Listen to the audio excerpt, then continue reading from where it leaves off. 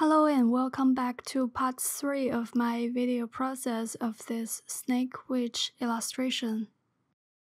So over here I started to work on the background with a very textural and bigger brush just to throw in some colors and then start to refine some shapes. I think I just wanted some natural background, but I also wanted to be very blurry. Like I didn't want any distraction on the background from the background. The purpose is really there to help you focus on the character. Just wanted something simple. I just thought it would be cool that there's some mountainy area, and then I just added some adjustment with the colors. Nothing super fancy or like complicated, just some natural background. I used lens blur on the background. Lens blur is really nice because it sort of blurs out the pixels different than the Gaussian blur, and it also adds some noise onto the blurred background. I think this is a combination of both Gaussian blur as well as the lens blur, just so that I still have some texture, but it's not distracting. Then I started giving her some accessories because I think her arms are quite bare. Just wanted to have some extra things on her arms so that it's not super bare. On one hand, I had the braces, and on the other one, I thought it would be cool to have some tattoo. I was inspired by a lot of those contemporary snake tattoo. I thought it's cool that she kind of have some tattoos to show badass kind of character trait. The tattoos aren't a traditional witch thing, but I think having that over here, since she is more of a fantasy character, I think it's cool to have some of the contemporary aesthetic mixed with the old traditional kind of magic. So over here, I am just working on the patterns and defining more details on her bracelet. This bracelet, I wanted to have some patterns that's similar to what she's wearing on her accessory, but also having some of these curves that looks like snakes. The bracelets are funny because when I was young, I visited Yunnan where they sell a lot of bracelets, and you can actually have those crafters on the street make you a customized bracelet, and you can ask them to carve whatever patterns or symbols or text onto the bracelet. And it's interesting because there's so many ads everywhere, and every shop they would claim that they are the only one that's using real silver. As a tourist, it's very hard for you to tell what is real silver and what is not. I think the one that I got was real silver, but I have no idea. But it was a little more expensive, so I hope it was real silver. I think I just put it in like a drawer for the longest time. I never really wear it. But supposedly, I think the trick is if you bite it, and if it's soft enough for your teeth to leave a mark on it, then it's real. I think. I'm not quite sure. I just thought it's a funny memory to share. And then over here, I wanted the snake to be a little more shiny and adding some more texture to refine the material on the snake scale.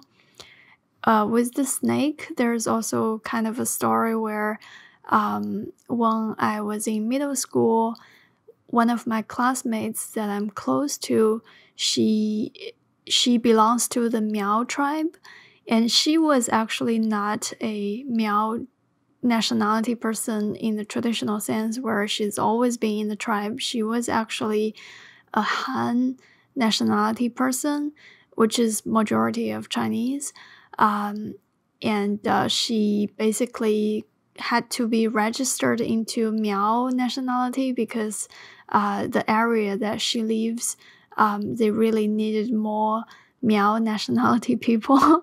The population is not big enough so that she and her family got registered into Miao nationality, and that actually gave them a lot more benefits than just being a generic Han nationality person. And because of that, she gets to learn some stories, and she told me that a lot of those people, they have their own snakes, and then they gather their snake's venom by open the snake's mouth and then put their teeth on top of a bottle and then let the venom just drips from their teeth into the bottle. When I heard it, it was horrifying. I was young and totally sounded like witchcraft. So I can totally see why maybe they're just doing something normal, like, they're just their thing, their daily life. But then people are just like, oh, this is witchcraft. And, they're being called witch and people are scared of them. But maybe, just their lifestyle. So now I am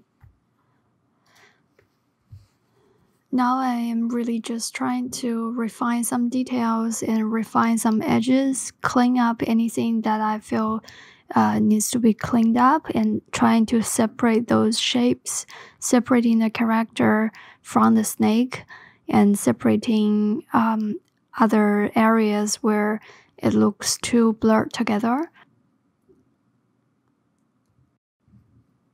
Just adding a lot of smaller details to her hair.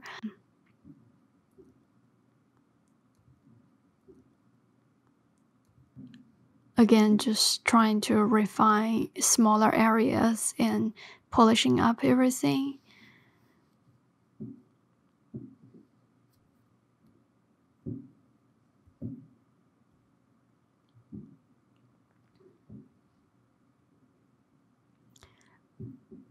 Even though I am polishing up everything, I am still trying to make sure that I leave some texture with all my brush, because I wanted this to be relatively paintery.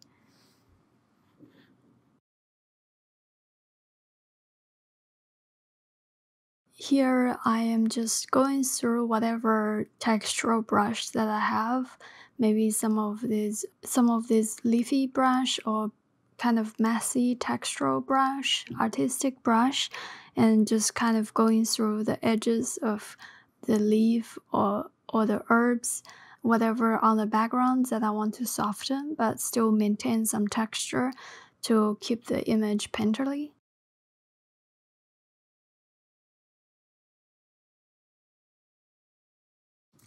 Then over here, I started working on her tattoo. I really like to look at a lot of tattoo artwork, even though I don't really have any tattoos myself and I don't really want to get one. But looking at the tattoo artist work always inspires me for the character designs.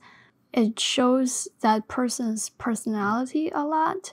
If someone has a tattoo, it's kind of like they made a statement with this piece of art on their body. So I always thought it's really interesting.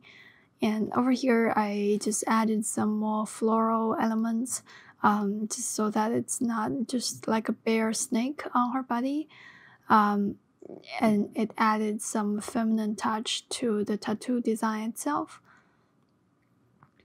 And I wanted the tattoo to have some variation. So, on the belly, it sort of has more of a gradient.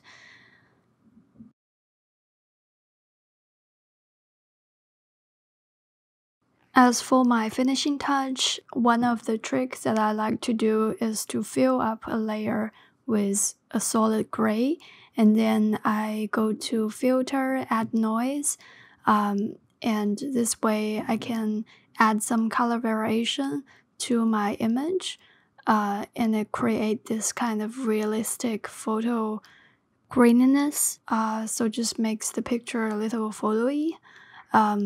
Personally, I just kind of like that added texture Of course, you don't go overboard with it. I usually put this layer as a overlay layer, and I set the opacity as 15 to 20%, or sometimes really low, like 7%. And here's the end of the last video of my illustration. Thank you so much for watching.